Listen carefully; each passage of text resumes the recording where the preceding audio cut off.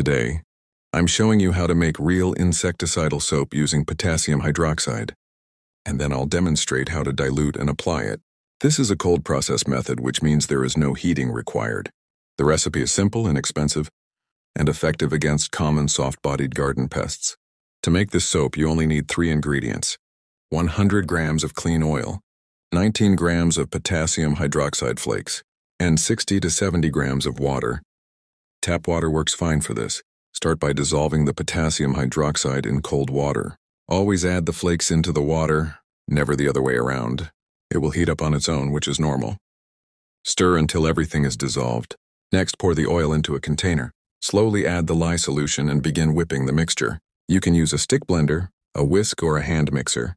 Constant whipping replaces heating. It speeds up the reaction and helps the mixture thicken. The texture will move from cloudy to creamy to a pudding-like consistency. That means the soap is forming. After mixing, let the soap sit overnight. This allows the reaction to finish naturally. By the next morning, the mixture becomes smooth, stable, and fully converted.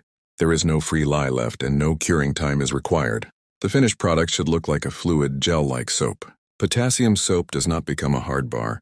A runny or syrupy texture is completely normal and ideal for spraying.